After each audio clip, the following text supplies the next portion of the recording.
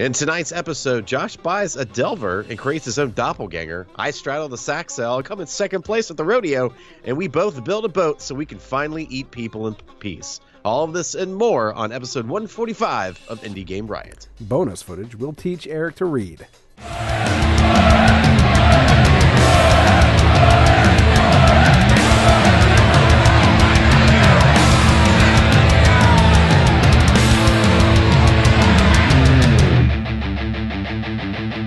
Indie Game Riot!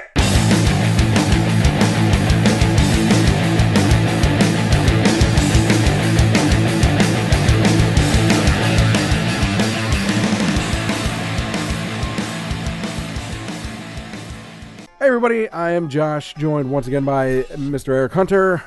Hello. I just want to point out, since we're going to be starting out... Well, first of all, let me just tell you that we're talking about some cool things today, like Image and Form and Zoink, the two indie studios, are doing something cool. Also, some updates on Opus Magnum, being released on various platforms. Your favorite game. And, of course, we're talking about Delver, Staxel, and You Must Build a Boat as the featured games. But first, we'll talk about our weeks. And let me go first, because fly, eagles, fly, as you see down in the bottom right-hand corner that way. Fly, eagles, fly, baby. Okay. I don't know what that means. That means the Eagles won the Super Bowl. Oh. And y'all can suck my dick. All right. We're just going to put you in that same place as we put the New Orleans Saints. Just God felt sorry for you, so we gave you the Super Bowl.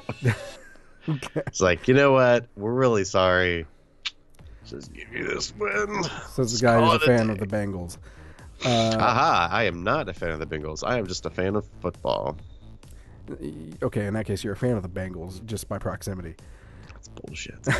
If you don't have a team that you have stated publicly, then you are given your proximity team. Oh, no, I have stated publicly that I'm a Bengals fan, but I am currently on hiatus from watching Bengals football for the past 3 years and will continue to be on hiatus. And that's not for baseball. God, I can't wait for baseball. Well, the Phillies are up and coming, at least. They have shitty... Don't act, just because the Eagles won the Super Bowl, don't act like Philadelphia has any notable sports teams. Come on. They won the World Series in 2008, first of all. Right. Okay. But anyway, they have an up-and-coming team. They have a really good, young, talented team. It just has to get put together well. And they have to perform. So like any baseball team. Well, no, because then you look at New York Yankees, and they just fail all the time with their $1 million with all roster. the money in the world, and they're still terrible. So, I'm just saying. Anyway. It's funny. Why don't your Reds go back to cheating, and maybe you'll win. God, yes. The Reds are the Patriots of baseball. Please. I mean, how else am I supposed to win? Not that anyone gives a shit my who listens to this breaking game. My kneecaps. People that listen to the show don't give a shit about sports, but I want to know your opinion on Pete Rose. And for those of you who don't know, Pete Rose, famous baseball player who was basically shunned from the baseball community allegedly for betting for allegedly betting on baseball games, which is illegal in baseball because obviously you can throw the game and make money then. Right, exactly. Which is actually what happened way back in the day, like in what, the 20s or 30s or something, with the White Sox. No. Yeah, it was like the White Sox. They threw the game. Oh, you're just talking about betting on the game and throwing the game. Yeah, I thought you meant Pete Rose. I was like, nah, dude, he's still alive. Like, he's still kicking around and doing just fine. Yeah, I know. But anyway, do you think he should be in the Hall of Fame? I'm curious. Because recently I've been hearing a lot about, because because Football Hall of Fame happened, Terrell Owens got in. He didn't do anything illegal, but he's kind of an asshole, so it took forever for him to get in. I think you throw out the credibility of the MLB Hall of Fame when you have to put an asterisk next to Barry Bonds' number. Do you know what I mean? But okay, look at it this way. I think the Hall of Fame is a museum, right? Yes. And therefore, it is its job to record history. And as history puts it, Barry Bonds, first of all, one of the hardest things to do in sports, if not the hardest to do, steroids or not, is to hit a 90-mile-per-hour fastball. This tiny little thing flying at your face. That's not going to help you. You know what I mean?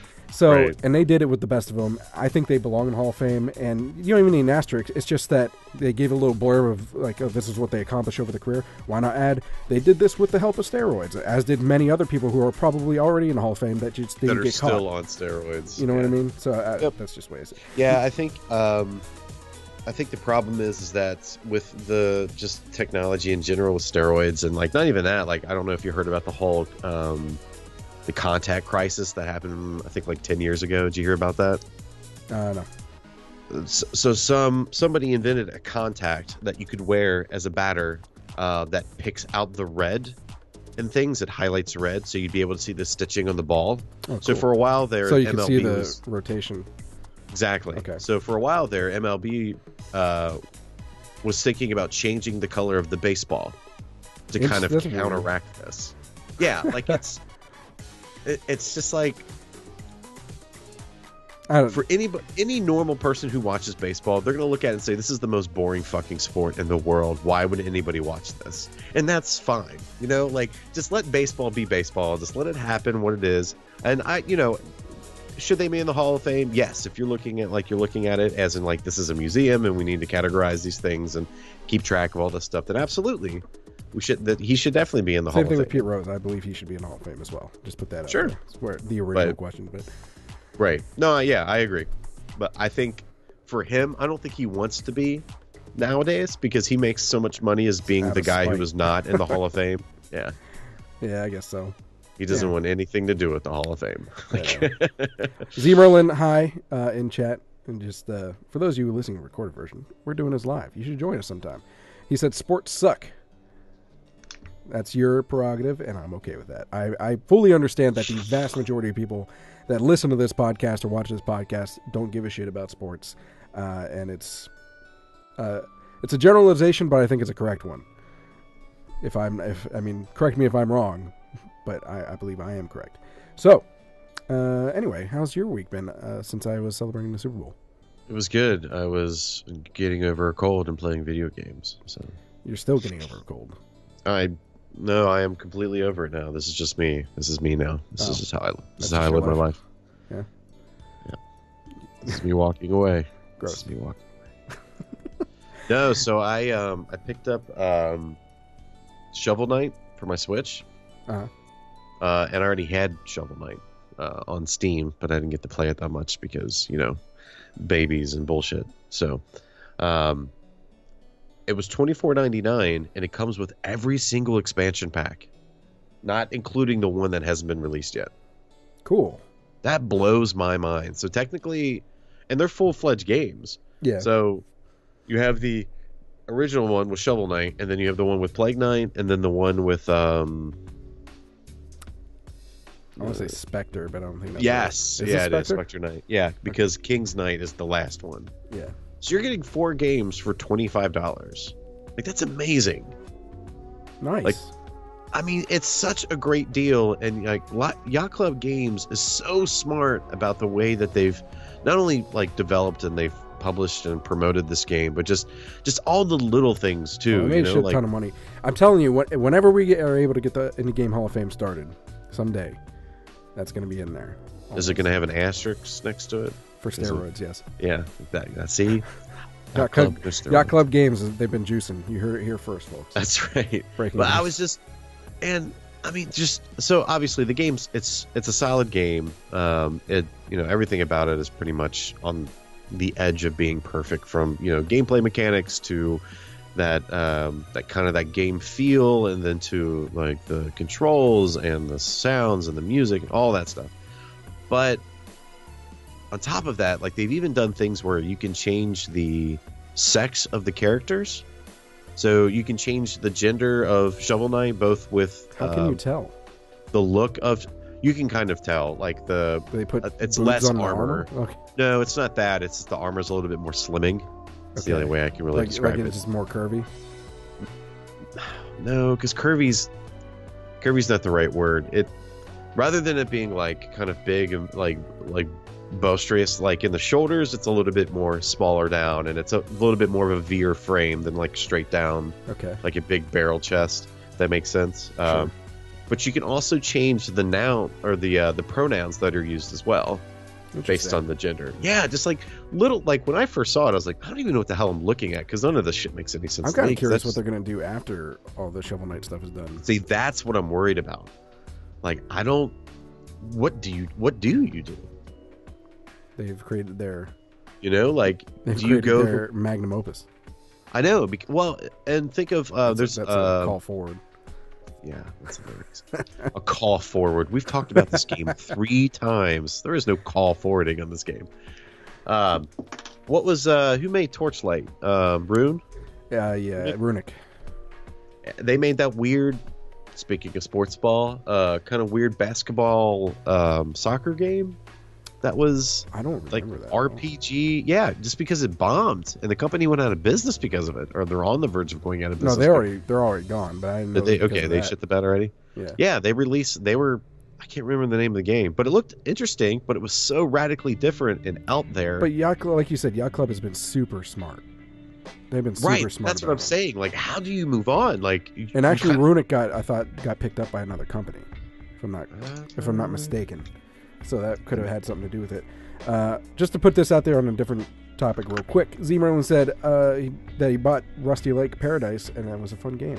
Or did you buy Rusty Lake Paradise? Or because there's actually a bunch of Rusty Lake games that are all set in the same universe. But it's really cool. I always love hearing when people buy games that we talk about. It makes me feel like that we're helping support devs. So thank you for Hob was the name of the game. Help us support devs. Hob. Yes. Hob. Yep. Okay. Yeah. Yeah. So no, they completely shut down in November of last year. Yeah. They're gone. We covered that. We did. Yeah. You don't. It was just so. But I mean, so they made 2 amazing games, Torchlight and Torchlight 2. Like, those games are great. Like, from top to bottom. Like, they take their genre to the nth degree. Like, I don't think you can make those games that much better for what they are. Do you know what I mean? Mm-hmm. And then, so they created their magnum opus. There you go. And then they come out with this other game 5 years later. I gotta say, though, from what I've seen of Hob, it wasn't a bad game. No, it looks interesting, but it wasn't obviously like they shit the bed, though. You know, like there wasn't much marketing on it, to be perfectly honest. I think it picked up by a lot of press, and it didn't, like, whoever they're publishing through did not give a shit about it. It seemed like. Well, I think it was them. I think they were the. I thought they got picked up by a publisher, but I may be wrong. Yeah, I can find out. So the ability. No, they're the publisher. All right. Well, it did not get marketed. No. And I think that Yacht Club Games has got marketing down pat. And they've got a lot of support from Nintendo, to be perfectly honest. Yeah, Nintendo's definitely taken them under their wing, for sure. I mean, that's a... Yeah. So, which, I don't know they if have their own damn amiibo. Thing or... They do have a stupid amiibo. God, those amiibos are so silly and dumb. Yeah, no, I wouldn't spend that much money on those. No, I bought one. I bought a Legend of Zelda one. That was it. I mean, if I got one, I would be like, cool, man. But it would not be used to play games. For one, I don't have. No, it sits on a shelf. I don't have any Nintendo anything. I haven't owned a Nintendo since the 64. No, I have a DS. Not a 3DS. I have a DS. But I do have. I bought that. What the hell? Disney Infinity stuff. Yeah. Like 2 weeks before they announced that they were shutting it down. I was like, fucking shit, man. Yeah, you can I bought it still to play find with my kids for like $4 now.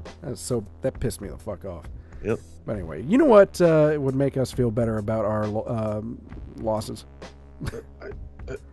Got some news from the Indie News Injection. Yeah, an Indie News Injection. Are you bored with the same old games? Yeah. Why, then give yourself an Indie News Injection. Thanks, Indie Games. This week on Indie News Injection, the very first thing we're going to be talking about is we have some big news about 2 publishing companies. Not publishing. Well, they do publish. 2 indie development companies that are merging to form a new one. Image Form and Zoink are merging to create Thunderful, their own joint venture. However, they will not be getting rid of their own companies. They will be still making games separately, but they wanted to partner up to also make games together. So they are actually both based in Sweden, so they have that going for them. But basically, that I guess they've been friends with each other for a while, and that they've just really wanted to work together. So they're going to be creating their own IPs and then individual IPs as well. They haven't announced. Yeah, they haven't announced anything specifically. I'm just taking a look here just to make sure. You're good. Yeah. Take your time. They haven't announced anything specifically coming out under the Thunderful tag, but first of all, Image and Form somewhat recently released SteamWorld Dig 2, of course. I would assume that they are. I think they're working on another heist game, I believe. That makes sense. But I haven't heard much about that. However, Zoink actually has 2 games coming out, Fae, and then another one called Flipping Death. Flipping Death is going to be, from what I understand, in the same style and genre type as like Stick It to the Man and the Zombie Vikings was the other one. But Fae, interestingly enough, I think is being published by EA. I think it's that one. Oh, really? Yeah. I'm not 100% sure what the deal with Fae is. I've heard more about Flipping Death and Fae, mostly because I have friends that voice act for Flipping Death. No, Nancy Cartwright. Not Nancy Cartwright though. Oh no. No. Okay. I almost had a part in Stick It to the Man. I'm a little upset about that. Anyway. No idea what you're talking about. Enough about my failures as a voice actor. Okay. Yeah, so I thought that was pretty cool. Thunderful. Keep an eye out for that. You know what else we should be keeping an eye out for, Eric? Opus Magnum. Yeah. It's finally been released on GOG of all places. How weird is that? So what spurred their 180? No idea. The only thing I could find was on GOG's Twitter accounts. What was this posted? 31st of January. For those of you that don't know, Opus Magnum, obviously a really cool puzzle game, got rejected from being released on GOG, and now GOG all of a sudden is releasing them on GOG. So there's that. Right. Because who knows why. Doesn't make any sense. Anyhow, so the only thing I could find was on GOG's Twitter account with a tweet. It says, "We did it, you did it, and then we did it. It's good to finally have the brilliant yet approachable Opus Magnum 10% off." What does that mean? There's so much seeping from that statement that they're just trying to like pull some like PR, like they're trying to repair some of their PR for not accepting it in the first place. Yeah, that's so. If you kind of like browse down through the thread, somebody said, "I'm fairly certain that they do take community wishes into account as well. There were quite a lot of votes for Opus Magnum. When the demand is high enough, they probably reconsider their initial decision."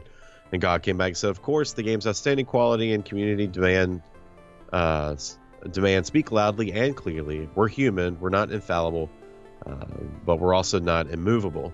It's great that we get to listen, reevaluate, and bring Opus Magnums to our catalog. In the end, it's every bit worth it."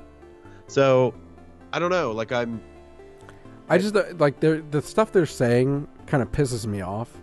Right. Just because initially they're like, "I don't give a fuck about this game." Well, no, so here's the official statement, which I think we read before, but I'll read it again because, again, it just doesn't make any sense. It just says, as for the official statement, the only thing that we would be okay with sharing is that Opus Magnum did not pass our internal curation system. Are they trying to say that it's automated or that someone is just an idiot? How could you automate something like that? Well, there's algorithms and shit. You don't know. No, I don't. That's why I asked. They always turn out shitty. Ask YouTube, but well, yeah, that's what I'm saying. Like, it says we rarely ever want to share any details on the actual system, how it looks, and what it means, because it's just too individual. We take into consideration many other factors than just the game itself. The reviews we provide, for example, do not review the game in general, so like an objective game review on PC Gamer or whatnot, but we do it from the angle of our entire user base. Which just says to me, they don't think that a game like this would sell to their user base. So why take the time to put it on and, keep up with updates and all that stuff if they don't think anybody's going to buy it? Well, obviously people are, because what they're saying is that people bitched enough and they're like, fine, geez. But then to make them seem like the good guy, they're like, we reevaluated and, we did this together. Like they're celebrating their accomplishment of releasing a cool game. Why not? I don't know. It pisses me off when they try and spin it. And I mean, I guess it's a business thing that they're going to try. Oh, that's all. Yeah, that's all it is. But it pisses me off because it reminds me of like politics. It's everything shitty they try and spin in their favor. I'm like, why don't you just fucking own up to it? The closest they got to owning up to is like, we're not infallible, but we're pretty close. Movable. Anyway, I mean, it's great. I feel. I mean, again, this is definitely Opus Magnum is definitely a game that I would never play just because I'm not a puzzle platformer or puzzle gamer at all. But I mean, if you have a game on more platforms, it means more exposure, which means more people buy it, which means that more people will hopefully help give him money to make more games. Prep says, "Don't hate us, please." Basically, I think they had some new employee who dismissed it offhand. Then the company had to stand by the decision in order not to lose face. But then they realized they were losing more face by standing by the decision, so they reversed it. I mean, this is possible. But I feel like there should be more eyes on it than just one person.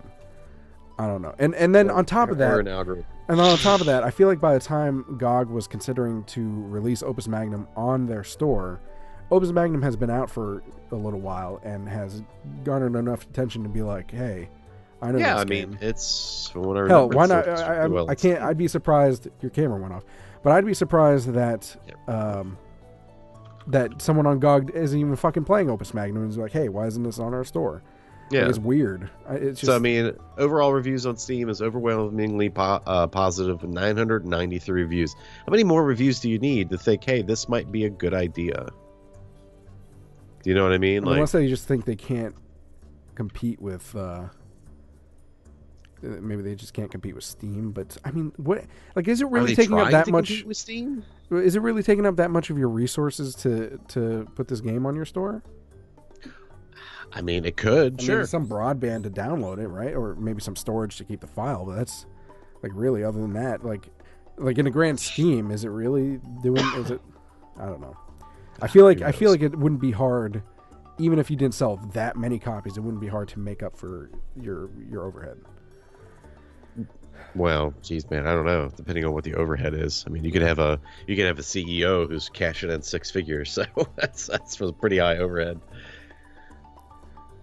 Says sure, but also I'm sure GOG gets 1 million game submissions per day. They can't have multiple eyes on every one. That's why I think the person who ended up as the judge just made a mistake and it slipped through the cracks. I mean, I guess it's possible. I mean, to be honest, we'll just never know unless we'll never know unless they actually release how they do their shit. Maybe someone out there more ambitious than us can crack the case, get some inside information, anonymous source, like it'll be like fucking Watergate, God. And we'll exclusively put it on Indie Game Riot. We won't pay you for that information because we can't, but you'll be pretty cool in our eyes. Speaking of cracking the case, apparently the entire game library of Sherlock Holmes games are on sale right now on GOG. So if you guys are interested in that, those games make me. Those are games that I would like to watch somebody play. I would not want to play them. I have 2 or 3 of them, and they go back and forth for me between shitty and decent. Between shitty and not so shitty. Yeah, basically. Especially the older ones. The newer ones might not be so bad, but just funny. Because we didn't have a whole lot of news this week. Let me ask you a question. Generally speaking, as a discussion point. Well, that wasn't on the notes. If you were to curate a store, which we've talked about before, sure. What is your ideal way of curating? Like, how would you make sure you don't pull some GOG shit, but at the same time aren't, Steam Direct? I mean, that's the problem. It's the loaded question, right? How do you do that? I mean, the only way you would do that is you would have to make it like Steam Direct, but then not host anything. So you would only get paid through the click-through. And then if suddenly... like a referral. Right. And then the only way that would be standard and substandard would be if the link is no longer viable, then it gets flagged and you just delete it. Other than trying to like dive in and create like this algorithm that, you know, works on crowdsourcing and community and influencers, like I don't think there's a correct way to do it. I think that's the problem, is there's no right way to do it. The right way to do it is to find somebody like Indie Game Riot who has a curation page on Steam. You find that person or that entity in that group that you agree with and that you enjoy working with and talking with, and then you just follow them. That's the easiest way to do all of this. You know what, by the way, Steam, because I know you're listening to us, Steam. Gabe, I know you're listening to us. Gabe, you with those glasses, you beady-eyed I bastard. really think that... Where's Half-Life 3, you I think fucker? that Steam curators should get a piece of the pie. It should be it should be a lot... There should be more heavier weight on a curator. Curator page. I think as a curator we should get a referral cut, because that's what we're doing. We're basically referring games for people to buy. Yeah, just putting it out there. Humble does it. Why can't you? I think Itch.io does it too, don't they? And Itch.io, yes. Yeah. Itch.io does it as well. I think that, so that's what you do. It's all or nothing. You either do nothing and you just let it be a referral, or you do all of it and you just go all in on curators. I've looked at, and I've talked to you about this before, but I've looked at, trying to get a store up and running, and the way I see it, like, especially for a company of our size, it's not so much about like where Steam is like just quantity, and then the big ones sell, and and then you're just taking a shit ton of tiny little transactions from the smaller ones. You know what I mean? It's all about quantity over quality a lot of times. But like a company our size, smaller than GOG, it's not so much about like getting every single indie game out there, but very specific indie games that we think are cool. Most particularly the ones that we generally talk about on the show, really, to be perfectly honest. And that's kind of what the Steam curator page is. It's all the games that we talk about on the show that happen to also be on Steam, which is most of them. But I think that's a good way. If you want like a heavily curated, like almost 100%, like at least decent game, like you got some enjoyment out of it, quality, that's how you curate a game store. Yeah. And then you just have 15, 20 people that you know and trust working for it. Yeah. And and there's a place for like other things too. Like I said, Steam's like got the scope. It's like the Netflix of games, you know what I mean? Whereas like has all this shit out there that you can go to, but a lot of it's really shit. Right. But then mixed with some really good stuff, and then you got the Itch.io, where it's really supportive of the people, but again, it's not curated, so there's a lot of like demos or prototypes and just first time games, game jams, and stuff like that. But at the same time, a lot of people don't even charge you for that, so there's that. But True. But having just the best of the best on there. And obviously we never talked about Undertale, so Undertale obviously big game, but we probably wouldn't have it on the store because we never talked about it. Like, we don't have any. I don't know. That's just the way I see it. Well, I mean, and you can even break it up even further. Like you can do it like the old school like Electronic Gambling Monthly magazines, where like they had a guy. So like they had a fighting games guy who played and reviewed and talked about nothing but fighting games. And they had the FPS guy who played nothing but FPS games and reviewed FPS games. Like, you could break it down even farther with that. You'd be the console guy. Yeah, like that's what it would, because then you would just tie yourself to whoever you are as a person, that kind of gamer. Like if you are really big into indie games and you really enjoy like the indie game fighting scene, well, I'm going to talk to Josh because he doesn't do anything but play indie game fighting games. So why wouldn't I? Right. He's the expert on the matter. Ooh, that's a big word. For you, maybe. We've all heard how you read. Well, no, nobody will, because it'll all be edited out and beautiful. Okay, well, since it is going to be edited out, the initial intro had to be redone for those of you listening to the recorded version, because Eric called Staxel Sexel, or Sex. What'd you call it? Sextal? Sextal. I think you just said Sexel or Sexel. Something like that. It was just completely way off. It's a Freudian. Yeah. That's what it is. So, nudge, nudge, wink, wink, and all that. Now we know what's inside his mind. Anyway, the big problem about that is I don't even think in my mind it's not even so much about the curation aspect that would be hard. It's the lack of resources to actually set it up. Yeah, like you said, doing it. Having people for each individual thing, but then that's getting people to do that, and preferably paying them to do it would be that's the preferable thing. Right. Well, as it was mentioned before, I mean, God could be getting a millions like game submissions a day. You can't have a team of 30 people like filing through these 1 million. You have to have a bar somewhere. I mean, again, that's almost how the curated page on Steam is becoming. I mean, we get a shit ton of. True. I'm pretty sure I have some stuff waiting on there now. That's just a big list. I haven't even touched it to go through. Well, now they expire after 30 days, so you got to get on that. Oh, do they? Yeah. So anyway, we don't have our own store, but if you are an indie dev and you want to show us your game and you have it on Steam, you can always send it to us via the curator thing. That's a possibility. There you go. The curator list is only for games that we've talked about on the show, though. I will say that. But I think it was the game that you didn't like, but I thought it was fun, that we played, Distrust. Oh, I think it's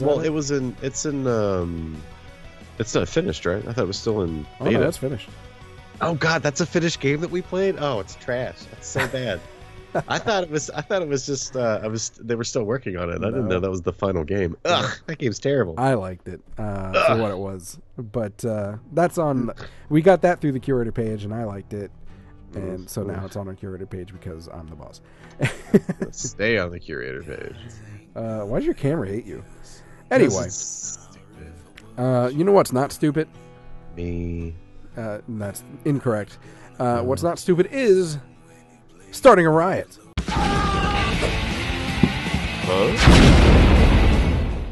This week on Starting a Riot, we're talking about Delver. Delver? Yes, Delver, not... What'd you call it? Develver? Develver? Don't worry about it. Don't worry about it. Anyway. Delver is a... what would you call it? Is it 16-bit? Man, who cares? Anyway, it's a pixelated... it's a FPS. It's a first-person pixelated 3D dungeon crawler, but using 2D graphics, if that makes sense. Like everything's flat, but in a 3D space. I don't know how to explain it. But anyway, you're seeing it on gameplay. It is made by Priority Interrupt, and it is also a roguelike. So you're going through this... There's a bit of a story to it, but the whole point is to get to the end of the dungeon by picking up better and better loot. You level up as you go to get, I think you saw on screen just a little bit ago, there were these like 3 cards that popped up, and you choose one of those traits, and it helps you get better to get through the dungeon and all that sort of stuff, and you get some cool equipment that you pick up. So the traits, I think, are like the permanent things that you get to go through every time. The dungeon is also procedurally generated, so it's random every time. It's kind of interesting too, is that when you also go through the first time, like there's potions that you get, but you don't know what the potions do. They just have like question marks on them. So the only way you get to how it's going to happen is by trying it, and it could do good or bad things. You never know. It could be poison that you could like throw at someone else, healing potion or armor or something like that. You just never know. So are you into roguelikes? I forget. I go back and forth. I'd play this game. This game's pretty. It is nice, and it's got some like I don't know. It's what's the term now? It's voxel, so it's kind of like a Minecrafty. I guess it's a little voxel. Whatever. Oh, that was cool. It's this is something I would play. It's cool, and you get to be a little bit resourceful. You saw in the gameplay too that you threw like a skull onto a pressure plate, and it sets off a trap, so you don't have to get stuck by it. There's all sorts of stuff like that. It's very much roguelike in the sense that you learn as you go. Like, you're going to get killed by stupid shit. So if you're not into that, you're probably not into roguelikes, to be honest, but if you're not into that, it's probably going to piss you off at first. But I think it's fun enough to go through continuously, like again and again. Yeah, it looks real smooth. Like for it being like the pixelated, it's nice, kind of like 2D. Like it's a very smooth looking game. Yeah. Yeah, the animation is smooth. But yeah, you go through it again and again, and like another thing that you have to figure out is certain enemies, what they do. Like there's an enemy that when you kill them, they drop like bombs. So like you're like, ha, I killed him, and you get blown up and potentially die, that sort of thing. But you don't know that until it happens. So if you're not into just the repetitive type dying of thing, yeah, probably not the game for you. But I mean, I personally like it. Yeah. And you know how I feel about repetitive shit. You know, you're talking about it. like, I mean, it's not grinding, but you know, the repetitiveness of it is the issue I have. It's rewarding. Yeah, exactly. And it changes every time, so you can't get bored of it. Just saying. Yeah, it's like that Spelunky. Like, did they do like the daily challenge thing like Spelunky does? I don't know.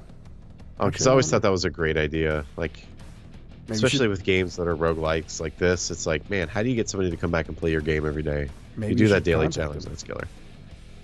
Should contact him and give him that suggestion. All right, let's find him on Twitter. And then say, hey, Indie Game Riot, this is Eric from Indie Game Riot. I suggest you do this, or else we give you bad reviews. I'm just gonna talk to him now. So just let me. We're doing live tweeting right now. And that's the exciting shit right there. Live tweeting. Does Delver. As he's doing that, some things that are also cool too is that there's like secrets that you can.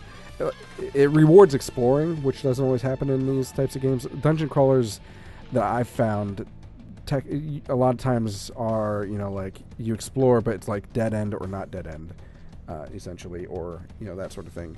But this does reward you for exploring, even outside of the caves, like in the little camp area where you can purchase shit to go in. By the way, you can purchase equipment before you go in because you pick up money as you go through, which is always nice. But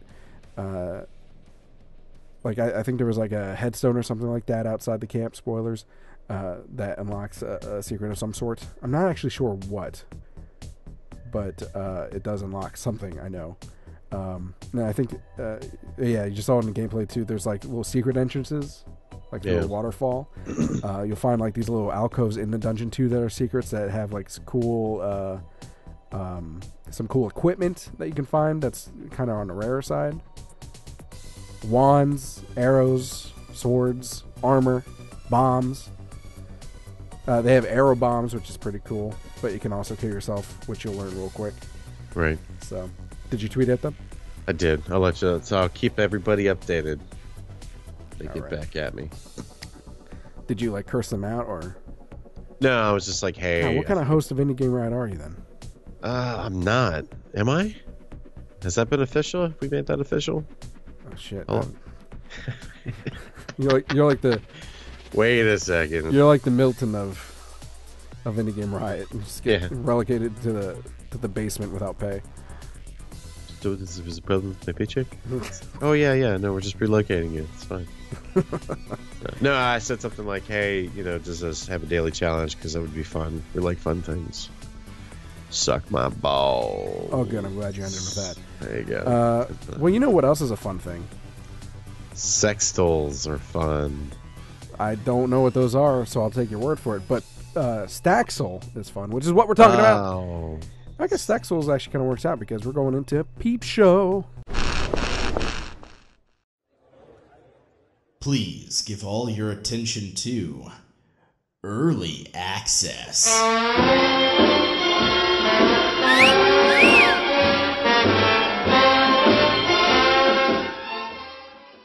This week on Peep Show, we've got a game that I'm sure Eric is going to fucking love. And it's called Staxel by Pluckett is the dev name. Staxel is basically Stardew Valley mixed with Minecraft-ishness. I knew you'd love it. I actually find it kind of fun. It is early access. Recently came out in early access, as a matter of fact. So there's a lot of things. There's some bugs in it, but and there's a lot of content that just hasn't even been added yet. For instance, it's a small map at the current. But even in the map, there are some areas like there's these mines that I came across that are basically just there to walk around. They don't actually have stuff in it, but I'm sure that they're going to add stuff to it. But basically, there's this town that you come to. You inherit a farm, much like Stardew Valley, but in this case, you actually have to build. It's in ruins, not just the yard area, but the whole thing is in ruins, and you have to build it up. And there's these they have 1,000 different tables in order to do things. So if you want to build roof parts for the barn, you have to go chop down trees, and then you have to go to this specific table to turn the trees into logs and the logs into fine lumber, and then you have to go to the assembling table and put the lumber mixed with whatever else, nails and something. It sounds like work. There's that's kind of the whole thing with these types of games. But it's relaxing. It's nice. And the nice thing is that I get stressed out playing Stardew Valley when it's supposed to be relaxing, but that's because it's everything's on a time, everything's timed. Right, and if you miss it, then it's gone. It goes bad, or so you can't talk to somebody. Yeah, exactly. In this case, it's not. You just do it at your own pace, which I appreciate. There's some balancing things that still need to happen as you're playing through, most specifically with the economy, because there's some economy into the game where you actually have to buy and sell and shit like that to obviously you can make your own stuff and sell it, but especially in the beginning you actually have to scrounge, you can catch bugs and stuff like that, fish, blah blah blah, sell that off so you can purchase something that you might not be able to get just yet, parts for whatever building that you're trying to make, in order to finish it. So there's a general store that you have to go to and purchase a lot of stuff. It's kind of expensive, and I think that's my biggest complaint is the balancing of that, because some of the stuff is really expensive and you sell for piddly squat. With a lot of stuff, it's hard. There's not a whole lot of stuff that's really worth a lot of money, and but it takes a lot of time to get it or do it. Yeah, a little bit. Most economies. Yeah, I guess. Except ours that crashes in one day. Yeah, right. But 2 days. Oh, sorry. I'm kind of interested in what they're going to add, though, because basically the whole thing is an island. So if you go to the edge of the map, it's ocean. There's beaches that, again, you can actually pick up seashells and stuff like that, and you can sell those or whatever. It's got some interesting mechanics because it's first person 3D. They don't have legit inventory for chests and things like that. Everything is when you put it in the box, you see it put into the box, if that makes sense. So if you want to you have your own inventory that opens up, but if you want to store something, you have to make a box or buy a box or find a box, and you actually put it into the box. Store it. Yeah, and then you actually see it in the box. You know what I mean? Or on a shelf or whatever you want to put it in. Also, when you build, you have to get these blueprints. You either buy them or learn them somehow, and then when you do that, you have to go pick it on a spot and put down a sign, and there's this highlighted box that you have to build within, and it's got a certain amount of requirements for it to be considered whatever building that you're trying to build, which is kind of interesting. Everything, if you want to build a barn, it has to have 2 troughs, so many wall pieces, so many roof pieces. Oh, okay. So you can't make an incomplete house you have to follow the blueprint. Well, that's what's funny about it, is that it's with the requirements, it is incomplete. You can build it as much as you want, even outside the lines you can build it, but within those lines, You just have to have a certain amount of things. Even if it's not like a completed building, you still have to have a certain amount of whatever blocks it's asking for it to be considered a barn and then therefore used as that. Interesting. Yeah, which is kind of weird to me. Again, I mean, in one way, because the economy I feel is imbalanced, I'm glad it doesn't require more than what it asks for. But at the same time, logically, I'm like the barn only has like 3 roof pieces and 5 wall pieces. It's not even a finished building at all. You know what I mean? Like, but it's classified as a barn in the game, right? Yeah. So it's kind of weird, but at the same time, I didn't have to go out and buy a million things, which would have taken forever to scrounge up enough money for that. I also tried, just to see what would happen, I tried digging down as far as I could go. Mm-hmm. Which is the Minecraft thing to do. Yeah, and I was just like, okay, maybe there's some stuff like in the ground that I could get. There wasn't anything in the ground. I don't know if they're going to add like minerals or whatever that you get, but it was all stone and dirt. And I dug pretty damn deep, and it still kept going. It's like I still have not reached a bottom. I don't know what happens, how far you go. I don't know how that works. I also tried the same thing about swimming out into the ocean, and it just keeps going and going and going, which was kind of weird. One thing I kind of like, though, is because it takes some time to, walk from point A to point B, depending on where you're going. Because you can teleport home, but you can't teleport anywhere else. So if you're trying to go from home to like a distant area on the map, you're gonna have to walk your ass there. But what's cool is that you can open up your map and walk with the map open and just see yourself traveling along the map. Oh, that's neat. Does that make sense? Yeah. So it kind of like, I don't know if it makes it go faster, but you can. It seems like it goes faster that way. I don't know, but it also so you know where you're going without having to like constantly look up and down, that sort of thing. Trying to think if there's anything else. There's townspeople. There's quests in the game. There's a day-night cycle, that sort of thing. Character customization. There's like some different races and obvious genders and blah blah blah that you can pick from. They have a lot of game of the year. I don't know about all that. They have a lot of like Scotty or not. They have a lot of cool just stuff that you wouldn't normally think of like putting in these games initially. Like just stuff that you can have around your house, decorations, or even just useful stuff. And you're just like, oh, well, like that's not in Stardew Valley or Minecraft or Terraria or whatever the hell else is like this. Like what? Give me an example. Like trying to think of something that I found. 'Cause of those games, Terraria is the only game that I've like played, and I think maybe I played it for like 20 minutes. So, did you enjoy it or no? I couldn't make it through the night, so no, I didn't enjoy it. I think that's a game that you need to play with friends. To be perfectly honest, I can't have any friends, Josh. Well, I'm your friend, and we can both suck together. Because is that a multiplayer game? Yeah. No. I think you do need to have your own server, though. Oh, god damn it. I think there is a way to like make a free server, but it's a pain. More complicated. Yeah, that's the problem with it. That's the other problem with it. It's probably not that big a thing. I don't know if they're gonna have multiplayer in this game or not. Maybe. Who knows? I mean, they're doing. So so the people we're seeing walking around, they're just AI, I'm assuming. Yes, that's all AI. Those are NPCs, and again, they give you quests and things like that. So there's story quests, and then there's just like the menial tasks that they ask you to do.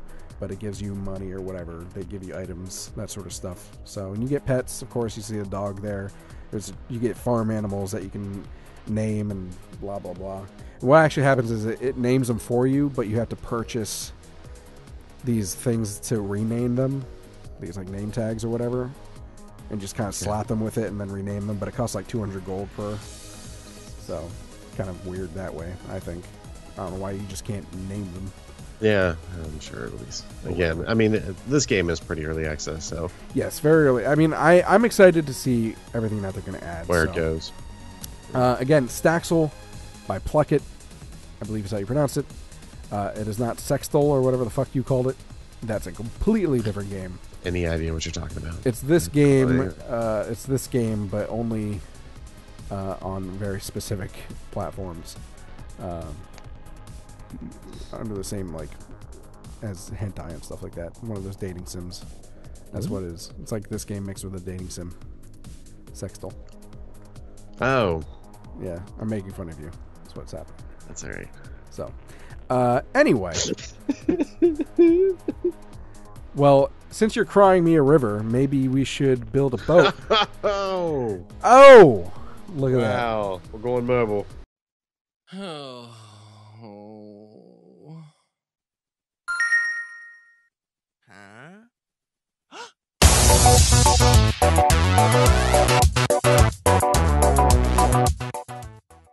This week on Going Mobile, we're checking out 88 Games Limited. You must build a boat.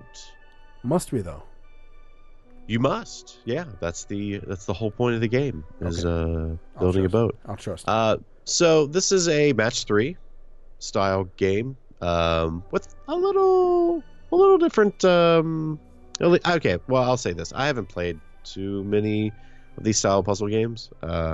This one's got some interesting quirks to it. So not only are you just matching 3 of the same icons and creating combos and those kinds of things to kind of make your way through the game, but you also run into certain objectives that you have to do. So for instance, you may run into a treasure chest, so you have to match 3 to 6 keys to unlock it, or you come in contact with what can only be a ninja.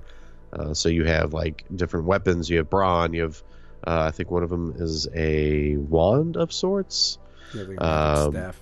Yeah, maybe a staff. I also think you can upgrade these weapons as well, to like a crossbow and something else. Anywho, there's an extra adventure to the game other than just trying to mindlessly match 3. But I want Candy Crush.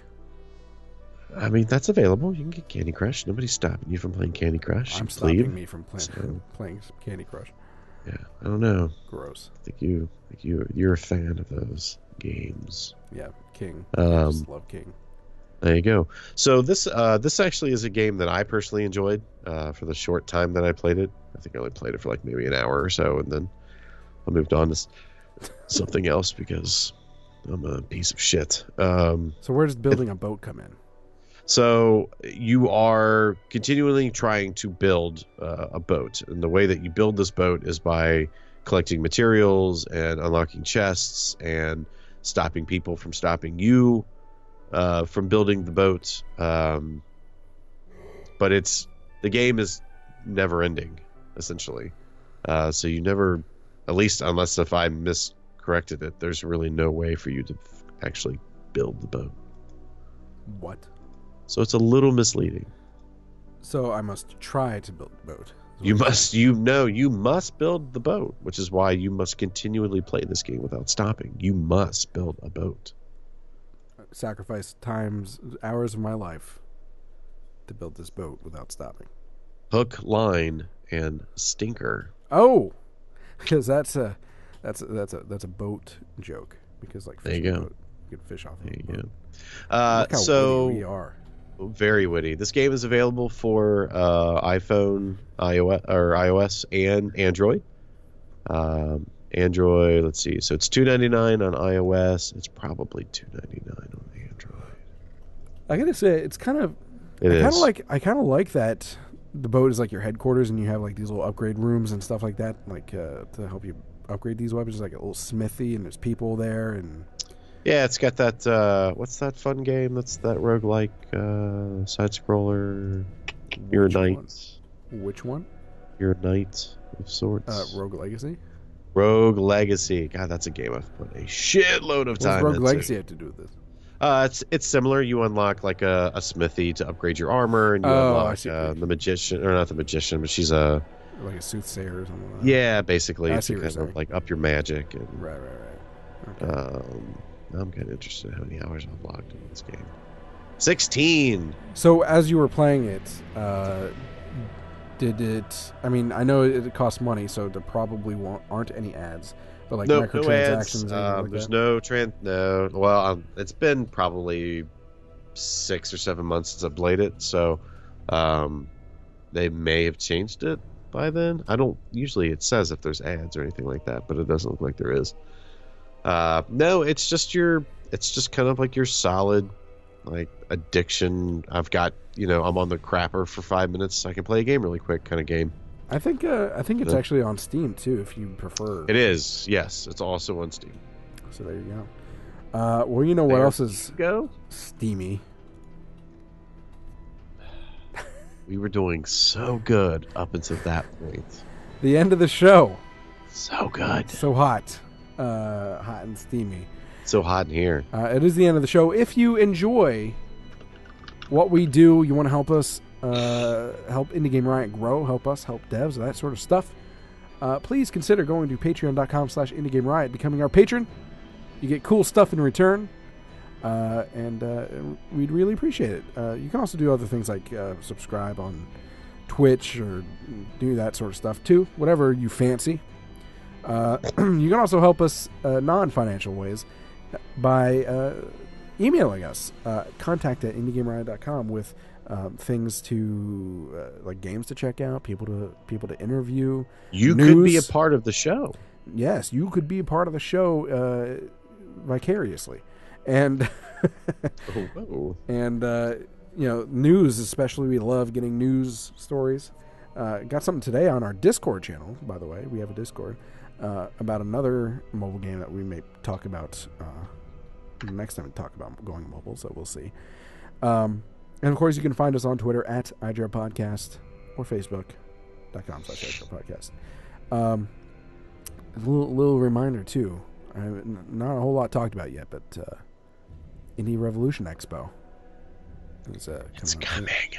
Yes, and Holiday in chat. Yes, Vance reminds me again. Indie Fireside happening again this month. It was really cool last month that we had Space Quest historian join the conversation, as well as the people in chat talk about Snail Trek. But this time on Indie Fireside, we're talking about Simulacra. I think it's how you Talk about me. Well, this one's actually hard to pronounce. Oh, phooey. Which is you can get it on mobile and on Steam, and for like $5, I think it is.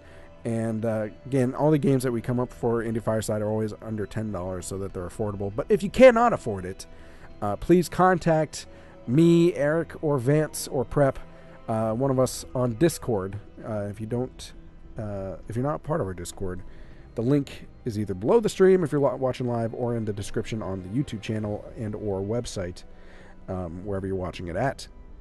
And you can join us there. You can ask us, and we'll do our best to help you out, so you can join in on the conversation. And there you go. Of course, at the end of the month, I believe this month, it's always the last Friday of the month, so the 23rd this month is when we're doing our discussion of that game, an in-depth discussion on Discord, and then it will also be streamed live on this very channel, and then posted on our website as well. Beautiful. Good times to be had. So thank you, and that is ran by Vance, aka Holly Gaborn, in the chat, and that's very cool. Any last words, Mr. Hunter? Nope. I don't give a fuck. Play games that you enjoy and talk about them and stay indie. He's only a little drunk. Say your goodbyes. Bye-bye. Diddles.